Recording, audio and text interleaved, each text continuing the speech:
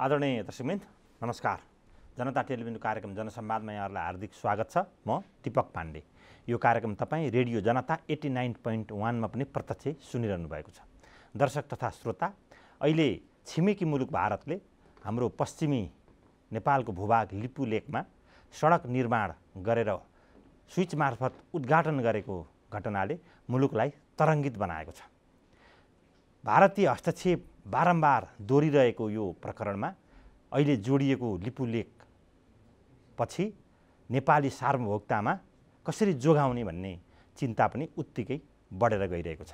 आज मैले यही विषयमा कुरा गर्नलाई स्टुडियोमा सङ्घीय सांसद दिपक प्रकाश भट्टलाई निम्त्याएको छु। स्वागत छ। धन्यवाद। तपाईँ अन्तर्राष्ट्रिय सम्बन्धमा तपाईँले विद्यावारिधि पनि गर्नुभएको छ। महाकाली यो लिपुलेक नभएर सिङ्गो महाकाली नदीकै बारेमा तपाईँलाई धेरै जानकारी पनि छ। यो भारतले लिपुलेकमा कहिलेदेखि अतिक्रमण गरेको यस बारेमा भनिदिनुहोस् न। यसको हिस्ट्री त नेपाल भारत सम्बन्धमा हामीले फिक्स बाउन्ड्री जस्तो देखेको भनेको 1816 को सुगौली सन्धि भयो। ब्रिटिस इन्डियासित नेपालले लडेको युद्ध। अब त्यसपछि केही एडजस्टमेन्टहरू भएका छन्। जस्तो 1860 मा नयाँ मुलुक भनेर बाँकेबर्दिया कैलाली कञ्चनपुर जोडिने कुरा नेपालले फिर्ता पाएको भयो। त्यसको पनि अरू हिस्टोरिकल कन्टेक्स्टहरू छन्। ती कुरामा पनि नगइकन हेर्ने हो भने पश्चिममा स्पष्ट रूपमा नदीले निर्धारित गरेको सीमा भएकोले त्यो त फिक्स नै भयो। त्यति बेला देखियो नदीको जुन जुन धाराहरू थियो। तराईमा पसेपछि ब्रह्मदेवबाट फेरि शारदा नहर बनाउने बेला नेपालसित सट्टा भर्ना भएको भनिएको छ जग्गाको। तर त्यसको स्पष्ट कहाँनिर हो त नेपालले त्यो सट्टा भर्ना पाएको भन्ने फेरि पनि खोजीनीति नै गरेर हुन्छौँ हामी। डकुमेन्टेसनमा देखिँदैन। तर त्यसको ओरिजिन अर्थात् उद्गमको बारेमा नेपालले र हिस्टोरिकल डकुमेन्टहरूले स्पष्ट रूपमा देखाएको कुरा लिम्पियाधुरा कुटी याङ्दी अर्थात् काली नदीको मूल कुटी भन्ने ठाउँबाट हो। कुटी भनेको काली, याङ्दी भनेको नदी भनेर हामीले सुनिरह्यौँ। र त्यहाँको सौकार समुदाय जो कुटी गाउँमा बस्छ, नाबी, गुन्जी, छाङ्रु, तिब्बत, तिङ्करमा बस्छ, ती सबै एउटै समुदायका हुन्। सौकार समुदायका, रङ समुदाय पनि भन्छौँ हामीले। त्यो समुदायका व्यक्तिहरूले भनिरहेको दावा गरेको र 2017 सालको त भैरव रिसालले आफै उहाँ जिउँदै हुनुहुन्छ आफै भनिरहनु भएको छ कि उहाँ नै नापीको अफिसर भएर त्यो जनाना गराउनु भयो र मैले केही समय अघि कार्यक्रम पनि गरेको छु। त्यसो भए त्यो सबै थाहा छ। त्यो भएकोले त्यसमा नेपालको उत्तरी नाकामा 18वटा भारतीय सैनिक चेकपोस्टहरू राखिएको कुरा हामी सुन्छौँ, हिस्ट्रीमा पढ्छौँ पनि। त्यो केटेगोरिकली आएका छन् कुन कुन ठाउँमा थिए भनेर। त्यो चाहिँ 1950 को हाम्रो पोलिटिकल चेन्जपछि 1952 मा इन्डियन मिलिट्री मिसन आयो र त्यो मिसनसँगै उनीहरूको त्यति बेलाको इक्विपमेन्टहरू सबै राखेर 18 ठाउँमा ती टुक्रेहरू राखियो। तर कृतिनिधि विष्ट प्रधानमन्त्री भएको 2026 सालको कुरा हो यो। त्यति बेला तपाईँले डेट भन्नुभयो, म त्यही सम्झिरहेको थिएँ। त्यति बेला यी हटाउने कुरा भएको हामीले हिस्ट्रीमा पाउँछौँ। 17 ठाउँको हट्यो हो, 18औं ठाउँको बाँकी रहेको नै अहिले हामीले लिपुलेकमा राखेको, कालापानीमा राखेको भारतीय फौज भन्छौँ हामीले। त्यहाँ चाहिँ ITBP Indo Tibet border police भनेर फोर्सको त्यो सीमा सुरक्षा, किनकि सीमामा सोझै सेना त उसले पनि राखेको छैन। सीमा सुरक्षा बलको नाममा राखेको छ। चीनको बोर्डरमा सीमा सुरक्षाको लागि राखिएको फोर्स त्यहाँ छ। मैले तपाईँलाई जोड्न किन खोजेँ भने तपाईँ स्वयं चस्मदित गवाह भन्छ नि होइन। तपाईँ स्वयं 55 सालमा होइन हो त्यो अहिले जहाँ भारतले सीमा बनाइरहनु भएको छ त्यो सन्दर्भ अलिकता मैले जोड्न चाहेँ। 2055 सालमा तपाईँ महाकालीको अन्तिम बिन्दु नेपाली सीमादेखि तपाईँ त्यहाँसम्म पुग्नु भएको त्यो हिस्ट्री अलिकता भनिदिनुहोस् त। त्यो कालापानी मार्च भनेर हामीले त्यति बेला नेकपा मालेको सुदूरपश्चिम ब्युरोको पार्टी फुटिसकेपछि बाट हामीले त्यो कार्यक्रम गरेका थियौँ। र त्यो कार्यक्रमको टोली नेताको हिसाबले कञ्चनपुरको दोधारा चाँदनीको कुतिया कबरबाट हामीले पदयात्रा सुरु गऱ्यौँ। 4 गते बेलुका गएर हामी दोधारामा बास बस्यौँ र 5 गते बिहानै त्यहाँबाट पार्टी झन्डा र देशको झन्डा त महेन्द्रनगरको खुल्ला मञ्चको कार्यक्रममा पार्टीको महासचिव वामदेव गौतमले दिनुभयो र हामी हिँड्दै 17 दिन लगाएर दार्चुला पुग्यौँ र 19औं दिनको दिन कालापानी पुग्यौँ होइन। अर्थात् त्यो क्षेत्रमा पुग्यौँ। छाङ्रु बास बसेर भोलिपल्ट त्यहाँ गएपछि तत्कालीन जीविस सभापति अहिलेको माननीय सङ्घीय सांसद हुनुहुन्छ, पार्टीको नेता होइन, र सङ्घीय सांसद नै हुनुहुन्छ नरबहादुर धामी, जिल्ला विकासको सभापति हुनुहुन्थ्यो ऋषिराज रुम्साली होइन। राष्ट्रियताको बारेमा, महाकाली इस्युको बारेमा उहाँले लेख्नु पनि भएको छ थुप्रै होइन, पुस्तकहरू प्रकाशन गर्नुभएको छ, लेखहरू लेख्नु भएको छ, अनुसन्धानमूलक ढङ्गले पनि उहाँले काम गर्नुभएको छ। अरू थुप्रै नेताहरू त्यसमा हुनुहुन्थ्यो होइन। स्वर्गीय प्रेमसिंह धामीको पत्नी नन्द धामी हाम्रो पार्टीको नेता पनि हुनुहुन्थ्यो। अरू हामी थुप्रै पार्टीको नेताहरू थियौँ।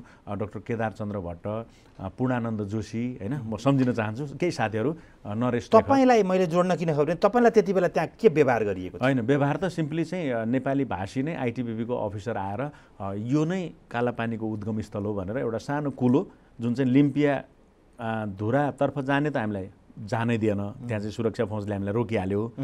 अब हामी लिपु खोलाको तिरैतिर माथि जाँदा त्यहाँनिर स्पष्ट एउटा आँखाले देखिन सक्ने के छ कि लिपु खोलाको पानी र लिम्पिया धुराबाट आउने काली नदीको, किनकि नदीको त आखिर रिभर बेसिन क्याचमेन्ट एरिया हेरिन्छ, पानी कहाँ बढी छ त्यो नै हो मूलधार, मूल उद्गम स्थलबाट आएको मानिने। त्यतापट्टि लाग्दा 10 गुणा बढी र कम चाहिँ देखिन्छ। त्यतापट्टि हामी गयौँ। त्यो त तपाईँलाई पनि सम्झना छ, किनकि त्यसपछिको भ्रमणको अखिलको टोलीमा काठमाडौँबाट गएको टोलीमा तपाईँ पत्रकारको हैसियतले जानुभएको थियो र तपाईँ मेरो पहिलो भेट पनि त्यही भएको थियो। तपाईँहरू जाँदा पनि त्यही भएको भने त्यही बाटो हिँड्नुभयो। त्यो 10 गुणा कम पानी भएकोलाई हामीले चित्त दुखाएर पनि होइन, मनमा ढुङ्गा राखेर पनि अब जानु पर्यो र हामी गयौँ। गएपछि हामीले त्यहाँ नेपाली भाषी अफिसर नै भेट्यौँ, एकजना गुरुङ। त उहाँ चाहिँ भारतीय त्यो सुरक्षा फौजको कमान्डरको हिसाबले हामीसित आउनुभयो। उहाँले 82 ऋषिले यहाँ तपस्या गरेको यो काली नदीको मुहान हो भन्नुभयो, जुन पत्यारै लाग्ने कुरा थिएन, किनकि त्यो लिपु खोला नेपाली भाषीलाई यिनले सेनामा भर्ना गरेर हाम्रो भूमिमा उहाँहरूले होइन भनेर चाहिँ उहाँले नै व्याख्या गराउने सम्मको काम भयो। भर्ना गरेर त अर्को कन्टेक्स्ट छ, किनकि भारतमा पनि नेपाली भाषी अब कयौँ पुस्तादेखि बसिरहेका छन् होइन। त्यो देहरादुनतिर हामी देख्छौँ, सिक्किम दार्जिलिङमा देख्छौँ होइन। त्यो त नेपाली भाषी नेपाली संस्कृति त भारतको पनि धेरै ठाउँमा त्यसरी फैलिएको छ होइन। त्यो त फेरि अर्को गौरवको विषय भयो। तर जेसुकै होस् त्यहाँ चाहिँ त्यस्तो थियो, किनकि त्यही तपाईँ पाउनुहुन्न नि त। फेरि अहिले गड्डा चौकीमा अर्थात् शारदा पुलमा गयौँ भने तमिलनाडुको पनि आएर सब गरिरहेको हुन्छ होइन, कर्नाटकको पनि हुन्छ, बङ्गालको पनि हुन्छ। अब तपाईँ जति बेला महाकालीको तपाईँहरूले पदयात्रा गर्नुभयो र अहिले विवाद भएको ठाउँमा पुग्नुभयो, त्यति बेला तपाईँहरू प्रतिपक्षमा हुनुहुन्थ्यो। अहिले तपाईँ र मैले कुरा गरिरहँदा तपाईँहरू सत्ता पक्षमा हुनुहुन्छ। तपाईँ अहिले सङ्घीय सांसदको कञ्चनपुरबाट निर्वाचित सांसद पनि हुनुहुन्छ, पार्टीको नेता पनि हुनुहुन्छ, अन्तर्राष्ट्रिय सम्बन्धमा बारेमा जानकारी पनि राख्नुहुन्छ। हामी यो पृष्ठभूमि मैले किन जोडेँ भने हामीले कहाँ चुक्यौँ होला त त्यसो भए? होइन, चुकेको त त्यति बेला नै हो जति बेला 17वटा इन्डियन आर्मीको चेकपोस्टहरू हामीले फिर्ता पठायौँ। एउटाको बारेमा बेखबर रहनुपर्ने कुरा, तर अब त्यसलाई कहिलेकाहीँ 1965 को आर्म्स ट्रिटीसित पनि जोड्ने गरिन्छ, एउटा कन्टेक्स्ट त्यहाँ पनि छ। त्यति मात्रै होइन, अब भूगोलका कयौँ बेलामा इतिहासमा भएका गल्तीलाई सच्याउने अवसर पनि दिन्छ, किनकि अहिले पनि हामीले कुरा गरेको कुरा इतिहास हुँदै गइरहेछ नि त। त्यसो भएकोले हामीले भारतसित कडाकडी ढङ्गले आफ्नो कुराहरू राखेका छौँ, बारम्बार राखेका छौँ। जसरी 1950 को ट्रिटीको रिभ्यूको कुरा 40 वर्षसम्म उठेन, 90 पछि पहिलोचोटि मनमोहन अधिकारीले राख्नुभयो। अहिलेको सरकारले भारतसित हाम्रो सीमा मिचेको कुराको औपचारिक कुरा राखेर हामीले आफ्नो तर्फबाट प्रोटेस्ट नोट जारी गरेर अब यो हामी सहँदैनौँ, हामी यसलाई तपाईँहरूसित कुराकानी गरेर हाम्रो भूमि र महाकाली नदीको उद्गम स्थलको बारेमा क्लियर कुरा गर्न चाहन्छौँ भनेर हामी अगाडि बढेका छौँ। यो शक्ति सरकारसित आउनुको पछाडि जनताको साथ समर्थन र सबैले सुसूचित हुने कुरा नै ठुलो कुरा हो भन्छु म। किनकि त्यति बेला त सम्झौँ न, आज दार्चुलाबाट तपाईँ पनि हिँडेर जानुभएको थियो, 3 दिनको दिन हामी छाँगुरो पुग्यौँ भनेपछि त्यो एरियामा बस्ने जनता अर्थात् नागरिक उनीहरूले के सोचिरहेका थिए त? हामीसित गरेको कुराकानी म सम्झिन्छु बेलुका बास बस्दा, हामी पनि यो सीमाको सुरक्षाको लागि अगुवा भएर अगाडि उभिन सक्थ्यौँ। तर हामीले राज्यबाट पाएको सुविधा स्रोत साधन, हामीले यहाँ सामान्य रासन किन्दा पनि कति गुनासो के थियो भने परनिर्भरता हामीले महाकाली पारीको भारतसँग हुनुपर्छ, त्यस कारण हामी बोल्न सक्दैनौँ। उहाँहरूको सबैको साझा बोल्न सक्दैनौँ भने बोल्ने कुरा कहाँ हो त्यो उहाँहरूलाई राज्य परनिर्भरता पारीबाट सबै कुरा ल्याउने भएपछि। अनि भनेपछि हिजोको राज्य सत्ता हाम्रो के आँखा चिम्लेको थियो? होइन, राज्य सत्ता त शासक वर्ग त विभिन्न बेलामा त्यसरी आँखा चिम्लेर बसेकै छ। त्यसपछिको हाम्रो पोलिटिकल एटमोस्फियर हेरौँ भने उथलपुथल नै छ क्या। त्यसपछि माओवादी जनयुद्ध भयो, राज्यमा एक खालको नयाँ सङ्कट उत्पादन भयो।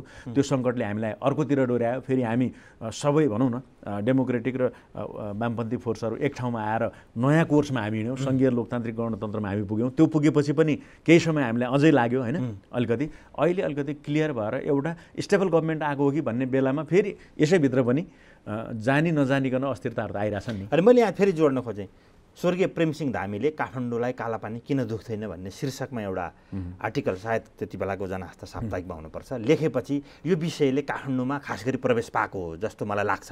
होइन, प्रवेशै पाउने हिसाबले त बहादुर सिंह ऐतवाल राष्ट्रिय पञ्चायतको सदस्य हुँदा पनि पञ्चायतकालमै पनि त्यहाँको जनप्रतिनिधिको हैसियतले कालापानी क्षेत्रमा भारतीय सुरक्षा फौज छ, त्यो चाहिँ हटाउनुपर्छ भनेर उहाँले उठाएको छ। उहाँ त्यही क्षेत्रको त्यही समुदायको व्यक्ति हुनुहुन्थ्यो। फेरि यहाँ हामीले बिर्सिनु हुँदैन। तर मेन स्टिमाइज गर्ने कुरामा, संसदमा बोल्ने कुरामा र पत्र पत्रिकामा लेख लेखेर, किनकि हामी त्यति बेलाको राष्ट्रिय पञ्चायतमा बोलेको कुरा र हामी रेकर्ड हेऱ्यो भने त थाहा पाइहालिन्छ नि, होइन, हिस्ट्रीको कुरा हो। तर त्यसो भने त्यति बेला उहाँले कुरा उठाउनु भयो, तर त्यसले आकार गर्न म त्यही भन्दैछु, मेन स्टिमाइज गर्ने काम चाहिँ स्वर्गीय प्रेमसिंह धामीले गर्नुभयो, जो नेकपा एमालेको केन्द्रीय सदस्य हुनुहुन्थ्यो र त्यो दुर्घटनामा मृत्यु भयो र त्यो दुर्घटनालाई पनि योसँग कतिपयले जोडेर हेर्छ। अब जोड्यो, त्यो त पाटो छ, त्यो जोडेर हेरिराखेका छन्। अहिले गम्भीर अध्ययनको अब एउटा कमी होला, होइन। तर मैले अब यो भूमिमा अहिले भारत, नेपाली भूमि, तपाईँ र मैले कुरा गरिरहँदा हाम्रो नेपाली भूमिमा भारतले सडक खनिराखेको छ, होइन। अब यसलाई हामीले के माध्यमबाट चाहिँ त्यो भूमि हामी फिर्ता ल्याउन सक्छौँ? यो निकै गम्भीर विषय छ। फिर्ता ल्याउनका लागि हामीले नेपाल भारतको सीमा निर्धारणको लागि त्यो बोर्डरको बााउन्ड्री वर्किङ ग्रुपले एउटा काम गरिरहेको छ। त्योभन्दा अलि माथि गएर दुवै देशको हाम्रो नापी विभाग र उतापट्टिबाट उनीहरूको पनि त्यही अब स्ट्याटसको, होइन, बोर्डरहरू हेर्ने गरी बनेको चाहिँ संरचना छ। त्यसको प्रमुख त्यो संरचनाले काम गरिरहेको छ। संयुक्त सीमा अध्ययन कार्यदल छ, त्यो त्यसबाट उनीहरूले बारम्बार भनिसके हामीबाट यो, होइन, म त्यही भन्दैछु। त्योभन्दा त्यो त बोर्डरको लागि हो। त्यसपछि माथि आएर हामीले परराष्ट्रको तहमा कुराकानी गरिरहेका छौँ। परराष्ट्रमा परराष्ट्र सचिव तहको संरचना छ र परराष्ट्र मन्त्री तहको संरचना छ। त्योभन्दा पनि माथि जानु पर्यो भने प्रधानमन्त्री तहको संरचना हुन्छ। अब निर्माण होला वा हामीले गर्नुपर्ने हुन्छ, किनकि कार्यकारी अधिकार त्यहाँ छ। हो, त्यसो भएकोले यी चरणमा हामीले अगाडि बढाउँदै लगेर आखिर महाकाली नदी भनेपछि त नदी त हाइड्रोलोजीको सिद्धान्तले पनि नदीको ठुलो क्याचमेन्ट एरिया, ठुलो नदी कहाँबाट बगेर आइरहेको छ भनेर भन्न सक्छौँ नि। जस्तो तपाईँले तावाघाट भनेर अहिले सुन्नुभयो नि, त्यो तावाघाटमा उताबाट नदी आइरहेछ, होइन। त्यो धौलीगङ्गा आइरहेछ भने, होइन, त्यसलाई हामीले काली नदी भनेर किन दावा गरेनौँ त? किनकि त्यसको साइज सानो छ। ठुलो साइज नै मेन स्ट्रिम बनेर माथि काली भन्दै गइयो। त्यहाँबाट माथि गएपछि लिपु खोला आउने बित्तिकै लिपु खोलालाई हामीले किन मानेनौँ भने किनकि त्यो सानो छ, ठुलो नै मूलधार हो नदीको भनियो। किनकि त्यो त नदीमा सीमा निर्धारणको सिद्धान्तले काम गर्छ। सीमा भनेको लिम्पियाधुरा भन्ने अहिले हामीले, तर यहाँ धेरै हामीलाई के पढाइयो बुझाइयो भने कालापानी भनिन्छ। त्यो चाहिँ धेरै आफैमा चाहिँ एउटा समस्या भन्ने पनि त्यो भेग शब्द भयो, त्यो भेग शब्द भयो। त्यसले चाहिँ ट्याक्कै केही बुझाउँदैन। त्यस कारण कुटीयाङ्दी अर्थात् लिम्पियाधुरा नै महाकाली नदीको उद्गम स्थल हो भन्ने कुरा स्थापित गर्नका लागि उहाँहरूसित हामीले यी तथ्यसहित अब डिप्लोमेटिक च्यानलबाट औपचारिक वार्तामा सीमाको विवाद यहाँनिर छ, सुस्ता र कालापानी दुई ठाउँमा छ नि त अहिले मेजर छ न त। फेरि कञ्चनपुरकै अहिले स्ट्रिप नक्साको कुरा गर्ने हो भने त बेलौरी र पुनर्वासमा पनि अस्ति मात्रै समस्या देखियो नि त। गोविन्द गौतमको त्यहाँ हिजोको समितिको गोविन्द गौतम त्यहाँ हत्या भयो, त्यहाँ भएको ठाउँमा छ। त्यहाँ हामीले कुरा गरिरहेछौँ, होइन। हो, त्यहाँसम्म पुग्दा पनि देखिन्छ। त्यस्तो छिटपुट त फेरि भन्छौँ हामी कयौँ ठाउँमा त्यस्तो त फेरि नेपालतर्फ पनि अलिकति जग्गा आएको होला, भारततर्फ गएको होला। त्यो त इन्डिया र बङ्गलादेशको जग्गाको समग्र त्यस्तो कुरा फाइनल गर्दा, होइन, केही जग्गा अर्थात् बढी जग्गा बङ्गलादेशबाट भारततर्फ आयो, कम जग्गा बङ्गलादेशतर्फ गयो। अब त्यसमा चाहिँ गोली नै चलाएर कसैले छोड्दैनौ भन्ने कुरा गरेको भए त त्यो सेटलै हुन्थेन। त्यस्तो अरू भूभागको लागि भयो। त्यो चाहिँ कञ्चनपुरको उता दोधारा चाँदनीदेखि लिएर झापासम्म पुग्दाको कुरा होला, होइन। झापाको पनि त्यो मेचीतिरसम्म पुग्दा होला। त्यो चाहिँ मैदानी भागको कुरा हो। नदीले छुट्याएको कुराको अलग भयो। जस्तो हामी त्यहीँ शारदादेखि, होइन, अर्थात् त्यो नहरदेखि माथिसम्म जाँदै गर्दा कहाँसम्म छैन त विवाद भन्दाखेरि त्यहाँ गुन्जीसम्म छैन। अब गुन्जीबाट लिपुलेकतिर लाग्ने कि लिम्पियाधुरातिर लाग्ने भनेपछि त्यो त नदीले देखाउँछ नि त। त्यसो हो भने त रामगङ्गा पृथ्वीगढबाट यता आएको नदी, घाटबाट आएको नदी सीमा मानेर हामी के पृथ्वीगढतिर गयो र? अनि त्यहाँ माथि गोरीगङ्गा आउँछ, अर्को ठाउँ छ फेरि गोरीगङ्गा, त्यो जलजीवी भन्ने ठाउँ छ। पछि हिँडेर आउँदा तपाईँले सम्झिनुहुन्छ। त्योतिर लाग्यौँ त हामी? लागेनौँ नि, किनकि त्यो सानो छ। तर कम्पेयर गर्ने हो भने हाराहारीको नदी छ फेरि। हो, हामी त्यता लागेनौँ। त्योभन्दा सानो त्यता चमेलिया पनि छ नि, इन्डिया त्यता आएको र होइन। त्यसो हो भने त्यहाँ पनि क्याटेगोरिकली हामी के देख्न सक्छौँ कि ठुलो नदी लिम्पियाधुराबाट आइरहेछ, सानो खोला लिपुलेकबाट आइरहेछ।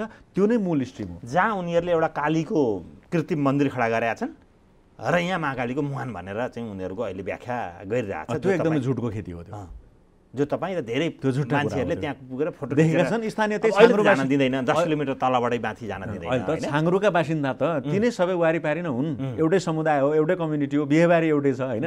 आफूलाई रङ अर्थात् खोलापारी बसे त्यो पछि होइन। खोलापारी त गाउँ बस्दा त्यसरी नै बस्ने हो नि। सबै एकै ठाउँमा त उत्पादनको सम्बन्धले नै त्यहाँ भनिदिनुहोस्। यो विषयमा त्यो के छ, त्यस्तो महत्त्व चाहिँ के छ र भारतले त्यहाँ त्यसरी आँखा गाड्नुपर्ने? त्यो चाहिँ हेर्दा चाहिँ नै त हिमाल हो, अनटगार छ, होइन, त्यहाँ निर्जन ठाउँ छ, होइन। के छ त आँखा गाड्नुपर्ने कुरा चाहिँ के छ त्यहाँ? मैले बुझेको द भेरी फ्याक्ट भन्नुहुन्छ भने 62 को लडाइँमा अब इन्डिया चाहिँ अब एउटा ह्युमिलिटिङ पोजिसनमा पुग्यो होइन, त्यो डिफिट चाहिँ साह्रै उनीहरूलाई गाह्रो थियो। त्यसपछि नै चाइना बोर्डर एरिया त्यो त्यहाँ मात्रै होइन होइन, उता कश्मीरदेखि विभिन्न अब ठाउँहरू नाम नलिउँ लामो होइन, त्यहाँसम्म लिम्पियादुरासम्म, अनि त्यसपछि यता सिक्किमको बोर्डरदेखि लिएर त्यो अरुणाञ्चलको बोर्डरसम्म उनीहरूले हेर्नुपर्ने भयो। त्यो ठुलो सीमामा ठाउँ ठाउँमा भएका छन्, झडपहरू भएका छन्, बेला बेला भइरहन्छन्। अस्ति मात्रै पनि हामीले यो नाथुला पासको कुरा सुनिरहेको थियौँ, झडपहरू भइरहेको। र 2015 मेमा भारतको प्रधानमन्त्री नरेन्द्र मोदीले चीन भ्रमण गर्दा पनि लिपुलेखबाटै व्यापार गर्ने भनेर सहमति गर्नुभयो होइन। त्यसमा त्यो हेर्नु न, त्यो व्यापार गर्नको लागि त्यो चाहिँ प्रमुख नाका त्यो क्षेत्रमा छ। र अर्को मानसरोवरको लागि लामो समयमा करोडौँ भारतका हिन्दू धर्मावलम्बी, बुद्ध धर्मावलम्बी र जैन धर्मावलम्बीहरूका लागि मानसरोवर जाने सबभन्दा सर्टेस्ट रुट बन्छ त्यो होइन। अहिले त नेपालबाट आउनुपर्ने स्थिति छ, हेलिकप्टर चार्टर गरेर जानुपर्ने, त्यहाँबाट त थोरै सङ्ख्यामा जान्छन्। वर्षको 10, 15, 20 हजारसम्म मात्रै मान्छेहरूलाई उनीहरूले लिस्टेड गरेर वर्षौँ कुरेर त्यहाँ जानुपर्ने हुन्छ। अर्को इन्ट्रेस्टिङ नि तपाईँले हेर्नुभयो भने तपाईँले सम्झिनुहुन्छ नि, छाङ्ग्रुबाट तिङ्कर पुग्न चाहिँ 87 किलोमिटर रोड खन्नुपर्ने छ। गुन्जीबाट लिम्पियादुरा 40 किलोमिटर एभरेजमा भन्दैछु म है, एक्ज्याक्टली मलाई त्यो त अहिले थाहा छैन, 40 किलोमिटर एभरेजमा पुग्नुपर्छ। त्यहाँ पनि पास छैन होइन, अर्थात् भन्ज्याङ वाल अङ्ग्रेजीमा पास वा त्यहाँको भाषामा ला भन्छ नि, त्यो छैन। लिपुलेक कति छ त? जम्मा 19 किलोमिटरमा छ। भनेको यता 87 किलोमिटर, उता 40 किलोमिटरको ठाउँमा 19 किलोमिटरमा तपाईँले बनाएर बसिसकेको बेसलाई किन छोड्छ उसले?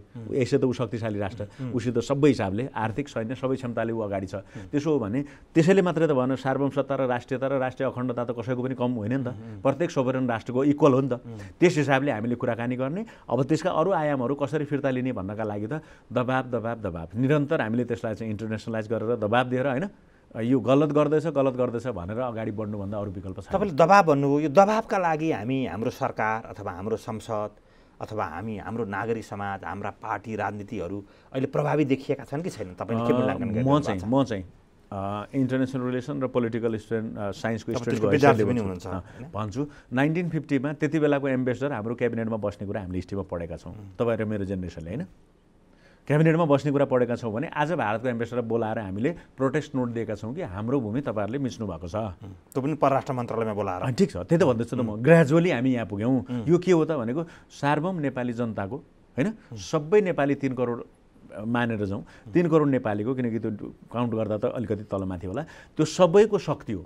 र नेपाल बलियो भएको छ होइन, रेजिलेन्स भन्छौँ हामी, वा सोसाइटीको वा शक्ति राष्ट्रको बढ्ने भनेको हाम्रो पनि बढेको छ, उसको मात्रै बढेको होइन। त्यहाँ त्यो कुरा र अहिलेको सामाजिक सञ्जाल, मिडिया होइन, अलि पारदर्शी समाज, पारदर्शी सरकार, किनकि क्याबिनेटमा भएका कुरा धेरै हामी काठमाडौँमा बसेका केही सीमित मान्छे मात्र थाहा पाउँदैन नि।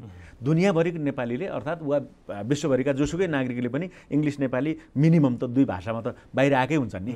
यो भनेको के हो कि सुसूचित भइरहेछौँ सबै, त्यसले दबाब दिन्छ र हामी त्यसलाई चाहिँ अगाडि बढाउन सक्छौँ। तपाईँले अन्तर्राष्ट्रिय सम्बन्धको बारेमा रमाइलो छ, तपाईँ लामो समय दिल्लीमा पनि बसेर अध्ययन गर्नुभयो होइन, विद्यार्थी राजनीतिमा त्यहाँको अध्यक्ष पनि हुनुभयो। भारतले हामी भन्दाखेरि असल छिमेकीको भारत भनेर भनिन्छ, तर व्यवहार हेर्दा चाहिँ यो असल छिमेकीको जस्तो देखिन्न क्या। के कारण हुनसक्छ यसमा? एउटा भूगोल ठुलो भएकोले, जनसङ्ख्या ठुलो भएकोले र लोकतन्त्र भएकोले विश्वको सबैभन्दा ठुलो लोकतन्त्र भन्ने उहाँहरूले भन्नुहुन्छ, त्यो स्वाभाविक हो। हामीले मानि पनि दिएको छ नि त। होइन मान्ने होइन, हो नै होइन। अनि अर्को कुरा, तर त्यो भएको कारणले त उसले त छिमेकीहरूसित पोलिसीगत रूपमा पनि भन्ने गरेको छ। आइके गुजरालको चाहिँ छिमेकीहरू सितको सम्बन्ध सुधार गरेर जाने नीतिको हामीले बारम्बार चर्चा गऱ्यौँ होइन, विगतमा पनि 90s गुजराल डक्ट्रिन भन्छ आइके गुजराल होइन। त्यसपछि अटल बिहारी आउनुभयो, उहाँले पनि छिमेकीहरूसित सम्बन्ध राम्रो बनाएर जान्छु भनेर भन्नुभयो र त्यो पनि चर्चाको विषय भयो। नरेन्द्र मोदी आउनुभयो 2014 मा, उहाँले म छिमेकीहरूसित धेरै राम्रो सम्बन्ध बनाएर जान्छु भन्नुभयो, तर व्यवहारमा हेर्दा ठ्याक्कै उल्टो भएको छ। कसैसित राम्रो सम्बन्ध बनाएर जान सक्नु भएन। त्यसो भएकोले यो त अब बिग साइज सिन्ड्रोम पनि भन्नुपर्छ अलिअलि आफूलाई, ठुलो हौँ र हामी विश्वको शक्तिशाली राष्ट्र हुँदैछौँ भन्नेमा छिमेकीहरूसित राम्रो वा अलिकति सानो राष्ट्रहरूलाई थिचोमिचो चेपचाप गरेर पनि जान सकिन्छ भन्ने मानसिकता चाहिँ फेरि उहाँहरूले त्यो चाहिँ एक कोलोनियल लिगेसी भनिन्छ। इन्डियामा पनि कुरा गर्दा, किनकि इन्डियाभित्र पनि त यो डिस्कोर्स त हुन्छ नि त।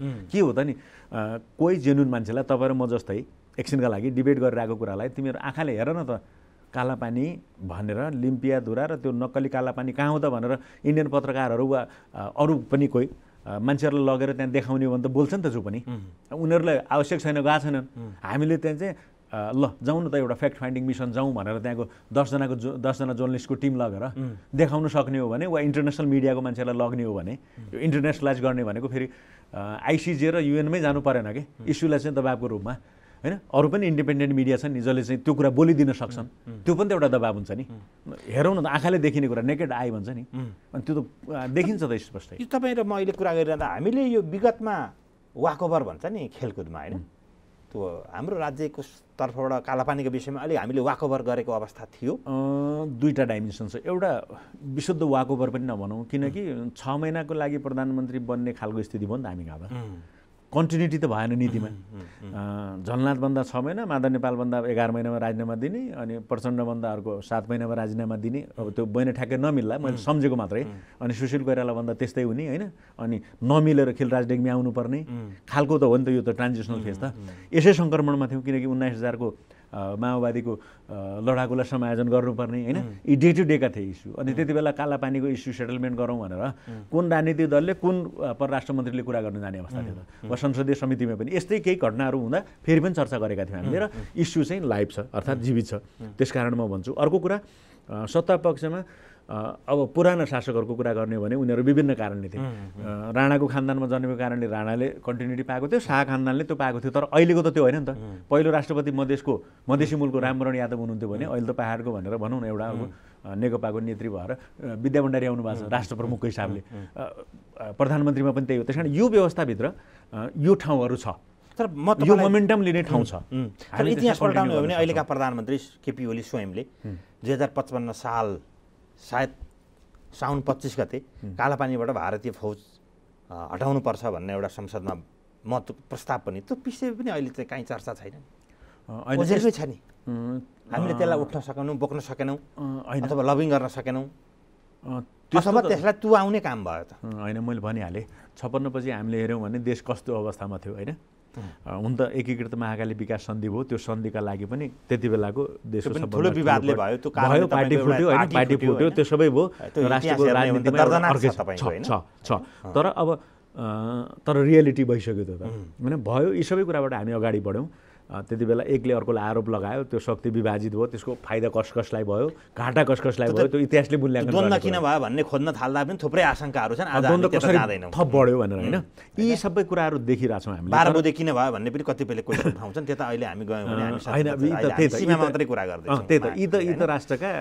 जीवनका भोगिसकेका व्यथा हुन् हाम्रा होइन त्यहाँबाट हामी अगाडि आयौँ अब अहिले आइसकेपछि अब अहिले सबै एक ठाउँमा छौँ त्यसकारण मैले अघि भनेको केही फ्याक्ट फाइन्डिङ मिसनहरू इन्टरनेसनल मिसनलाई बोलाउन सक्छौँ मिसन भनेको त्यो औपचारिक मिसन पनि हुनु पर्दैन जर्नलिस्टहरू हुन्छन् होइन वा अरू सीमाको बारेमा अध्ययन गरिरहेका व्यक्तिहरू होलान् होइन जोग्राफर होलान् होइन यो खालका हाइड्रोलोजिस्टहरू होलान् होइन उनीहरूलाई बोलाएर पनि हामी नजिकबाट हेर्ने वा अनलाइन नै सिम्पली ट्रेस गर्दा पनि त्यो हेर्न सकिन्छ कि नदीको त क्याचमेन्ट एरिया र साइज भन्दा पनि कतिपयले चाहिँ यो राष्ट्रसङ्घ गुहार्नु पर्ने सम्मका कुरा पनि उठाइरहनु त्यहाँ त जाने कुरा छँदैछ त्यो त सरकार अदालत जानुपर्ने कुराहरू त्यो त सरकारको फर्मल च्यानलबाट त्यहाँ जानका लागि पहिला हामीले वार्ताकै कुरा गरेका छौँ पहिला भारतसँग कुरा मिल्ने कि नमिल्ने टुङ्ग्याउनु अस्तिको भारतको विदेश मन्त्रालयले भनेको पनि हामी कोरोना महामारीको सङ्क्रमणमा छौँ सबै छौँ त्यो त होइन विश्व नै छ यो सकिएपछि हामी तुरुन्तै वार्तामा बस्छौँ भनेको छ त्यो त उम्किने कुरा पनि कोरोना महामारी छु भन्ने अनि स्विचबाट उद्घाटन दिल्लीमा बसेर त्यहाँ हिमालमा चाहिँ स्विचबाट उद्घाटन गर्ने भनेपछि उसले हामीसँग न्यू खोज्न खोजेको अथवा केही देखाउँछु पखलास भन्ने खालको सङ्केतमा बुझ्ने कि नबुझ्ने दुइटै त्यो भाषा पनि एउटा हो सँगसँगै त्यस्तो भनिरहने बोली यता मिठो गर्ने काम चाहिँ आफ्नो गर्दै गर्ने मिचेको सीमालाई चाहिँ आधिकारिकता दिनका लागि आफ्ना काम र आफ्नो संरचना बलियो बनाउँदै जाने भर्चुअल इनोग्रेसन दिल्लीबाट गरे पनि त्यहाँ त सेनाको चिफ बसेका छन् होइन चिफ अफ डिफेन्स स्टाफ भनेर र अनि आर्मीको चिफ छन् रक्षा सचिव छन् त्यो क्षेत्रका अजय टम्टा त्यहाँको सांसद छन् होइन पिथौरागढ क्षेत्रको अल्मोडा क्षेत्रको त्यो एउटै क्षेत्र हो त्यो सबै बसेर अनि रक्षा सचिव सबै टिम बसेर गरेको छ त्यसले स्पष्ट मेसेज दिएको छ कि नेपाली अतिक्रमित भूमिमा उहाँहरू लाज पचाएर भनिरहनु भएको छ कि यो हाम्रो भूमि हो जवाबमा पनि त्यही लेखेको छ तर अब हामी पनि स्ट्रङली भन्नु पऱ्यो कि यो हाम्रो भूमि हो प्रमाण भोलि देखाउँदै गरौँला होइन हामी देखाउँदै गरौँला भनेको भोलि पर्सि जहिले हो त्यो बस्नका लागि र कोरोना भाइरसको यो कोभिड-19 को सङ्क्रमण सकिएपछि होइन कि हामी त्योभन्दा पनि पहिला वार्ता गर्न चाहन्छौँ भनेर हाम्रो तर्फबाट पनि त डेट दिनु पऱ्यो नि त हामीले हाम्रो अर्जेन्ट के छ भने सन् 2015 मा यो भारत र चीनबीच चाहिँ यो लिपु लेकलाई चाहिँ व्यापारिक मार्ग बनाउने भन्ने जुन सहमति भयो नि त्यति बेला पनि उनीहरूले हामीलाई माइनस गरे, त्यसकारण उनीहरू भारत उत्साहित भयो। हामी चाहिँ त्रिदेशीय बिन्दु भनिरहेछौँ त्यसलाई। त्रिदेशीय बिन्दु लिम्बियाधुरा हो, तर भारतले लिपु लेकबाट गएको बाटोलाई बनायो। अझै लिपु खोलाबाट पनि वारी आएर उसले आफ्नो त्यो त उसले बनायो भन्दा पनि अहिले त उसले यता आएर अतिक्रमण गरिरहेको देखिन्छ, गरेको देखिन्छ होइन। त्यसो भएकोले चीनले त्यो गल्ती गरेको हो। र चीनले गल्ती गरेको कुरा पनि त्यति बेला तत्कालीन प्रधानमन्त्री सुशील कोइरालाले भारत र चीन दुवैलाई होइन नोट पठाउनु भएको छ, यो चाहिँ गलत गर्नुभयो भनेर दुवैलाई। तर त्यसको फलोअप खै त हाम्रो, त्यो त हाम्रो परराष्ट्र मन्त्रालय र सरकारले, किनकि त्यसपछि त हामी स्टेबलै छौँ नि। चीन ब्याग भयो भनिन्छ, त्यसको खास आधिकारिक कुरा आएको छैन। हो, त्यो चीन ब्याग भएको कुरा हाम्रो एसेट हुन सक्थ्यो, हामीलाई हाम्रो लागि प्लस पोइन्ट हुन सक्छ। यो चीनले गल्ती गर्यौँ भनेर रियलाइज गर्नुपर्ने हो नि त। हाम्रो दावा यदि स्ट्रङ हो, चीनसितको हाम्रो मित्रता र चीनले भन्ने हो भने हाम्रो टेरिटोरी हामीले भारतले अतिक्रमण गर्यो भनेका छौँ, अनि त्यही अतिक्रमण गरेको भूभागबाट उसले व्यापार गर्नका लागि मानसरोवर र तीर्थाटन र व्यापार गर्नको लागि त्यो ठाउँलाई उसले एग्री गर्छ भने हाम्रो कमजोरी हो। भनेपछि हामी भारतसँग यत्रो विवाद गरिरहेको छौँ, चीन पनि हाम्रो लागि यो मामलामा दाइना भइदिएन, यति चाहिँ भनौँ होइन। दाइना भन्ने शब्दभन्दा पनि हामी त्यसमा उसको ट्रस्ट लिने काम र उसले गल्ती गरेको कुरालाई रियलाइज गराउने काममा हामी अगाडि बढ्न सकेनौँ, हाम्रो कमजोरी हो। चीनको विश्वास पनि हामीले आर्जन गर्नु पर्थ्यो बिचमा, यहाँ चाहिँ हामी कूटनीतिक रूपमा फेल भयौँ। अब मैले यो फेल पनि नभनौँ, कमजोरी रह्यो भनौँ, किनकि प्रयास गरेको र एकदमै त्यसमा लागेर हुन्छ नि, पछि अन्तिममा त फेल भनौँला, अहिले नभनौँ, किनकि अझै टाइम छ नि त। हामी कुरा गरौँ त अहिले, उसले के भन्छ त, हामीले गल्ती गरेछौँ भन्ने रियलाइज गराउने ठाउँमा हामीले कति प्रयास गऱ्यौँ, त्यो प्रयासको एउटा बिन्दुसम्म पुगेपछि सक्दै सकेनौँ भन्ने त पछि फेल गर्नु, अहिले नभनौँ। भन्छ नि उखान छ नि, साँडेको जुदाईमा बाछाको मिचाइ। हामी अहिले चीन र यो प्रकरणमा यो उखान जोड्न सकिन्छ होइन। पपुलेसन, जोग्राफी र साइजको हिसाबले त्यो बारम्बार भनिएको कुरा छ, तर सार्वभौम सत्ता सम्पन्न एउटा राष्ट्रको लागि र प्रत्येकको सार्वभौम सत्ता त इक्वल हुन्छ, स्ट्याटस त इक्वल हो, युएनमा भोट त एउटै हो, चीनको पनि एउटा हो, भारतको पनि एउटा हो। के 1.25 अरब 1.5 अरब पपुलेसन पुग्यो भन्दा उनीहरूले 10 भोट हाल्न पाउँछ त, त्यो होइन नि त। सत्तारूढ दलको सांसद हुनुहुन्छ, नेता पनि हुनुहुन्छ, तपाईँको प्रधानमन्त्री केपी ओलीले कुनै बेला मुलुक सानो ठुलो हुनसक्छ तर सार्वभौमिकता सत्ता सानो ठुलो हुँदैन भन्नुभएको थियो। अब हामी त्यो दिशातर्फ उन्मुख भइरहेको विश्लेषण गर्न सकिन्छ होइन। स्पष्ट रूपमा राजनीति र राजनीतिशास्त्र वा सामान्यता पनि अन्तर्राष्ट्रिय सिद्धान्तले र मलाई लाग्छ सिम्पली पनि जहाँदेखि राष्ट्र राज्यको कुरा, त्यो त पहिला पनि त्यही थियो र अझै राष्ट्र राज्य भनेर सार्वभौम सत्ताको डिफाइन भएको जुन सन्दर्भ छ, ट्रिटी अफ वेस्टफालिया भनिन्छ 1640s मा, त्यो ट्रिटीबाट पनि सबैले अहिलेसम्म त्यो निश्चित गरेर त्यसलाई रियलाइज गरेर हिँडेको र कुनै पनि राष्ट्रको सीमा मिच्ने कुरा वा उसको इन्डिपेन्डेन्ट भएर उसले आफ्नो सरकार सञ्चालन गर्ने कुरा, आफ्नो नागरिकमाथि उसले कानुन लागू गर्ने कुरा चाहिँ सबैको सार्वभौम अधिकार हो नि त्यो त। तपाईँ यही सन्दर्भमा तपाईँहरू संसदमा त्यहाँबाट भारतीय सेना फिर्ता गर्नुपर्ने विषयमा एउटा प्रस्ताव पनि दर्ता गर्नु, सङ्कल्प प्रस्ताव, यसको सान्दर्भिकता के हो र यो कहाँ अब यस विषयमा के हुन्छ? यो सान्दर्भिकताको विषयमा हामीले संसदमा यही विषयमा छलफल गर्नका लागि अस्ति समय माग गरेका थियौँ।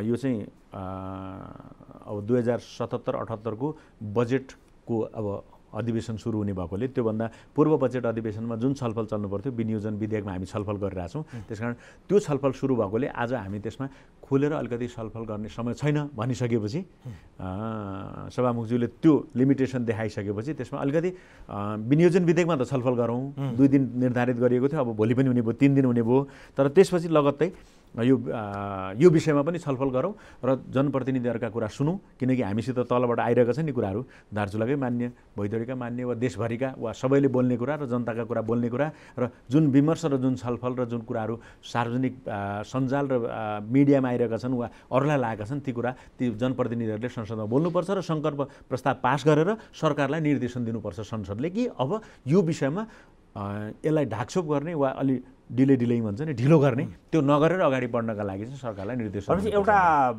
त्यो गुमेको लिम्पियाझोरा क्षेत्रको जमिन फिर्ता लिनका लागि यो एउटा कोसिढुङ्गो हुनसक्छ। यहाँबाट एउटा थप यसले सहयोग गर्छ, एक स्टेप हामी अगाडि बढ्छौँ। भनेपछि हामी आज तपाईँ र मैले कुनै दिन अब वार्ता गर्दा यो भूमि फिर्ता गर्न सफल भइएको सन्दर्भ जोडेर हामी कार्यक्रम गर्न सफलता हासिल गर्न सक्छौँ। होइन, डेटकै हिसाबले तपाईँ र मैले कार्यक्रम गर्ने यी सबै कुराहरू त कहिलेकाहीँ हिस्ट्रीमा अलिकति कुनै चिजले लामो कोर्स पनि आशा गरौँ। होइन, आशा गरौँ र त्यो प्रयास जारी राखौँ, किनकि त 3 करोड नेपालीको प्रयास पनि हो नि। फेरि अब त्यो उताको पपुलेसनसित करोड नापेर करोड तुलना गरेर त हुँदैन। सार्वभौम सत्ता त प्रत्येक राष्ट्रको इक्वल भनिरहेको छौँ हामीले, होइन? सोभरेन राइट्स र सोभरेन्टी त। त्यसो भएकोले त्यो दिशातर्फबाट हाम्रो कुनै कमी कमजोरी र गल्तीले कहीँ कतै अर्थात् हिजोको शासकवर्ग वा अहिलेकै शासकवर्ग कसैको पनि गल्तीले यदि 1 इन्च भूमि पनि गुमेको वा अगाडि तलमाथि परेको छ भने त्यसलाई त चुक्ने कुरा त भएन नि त। आज नभए भोलि त यसको त्यो हिसाब किताब त बराबर गर्नुपर्छ। माध्यम चाहिँ हामीले शान्तिपूर्ण कूटनीतिको उपाय अवलम्बन गर्नु पर्यो। एकदम एकदम।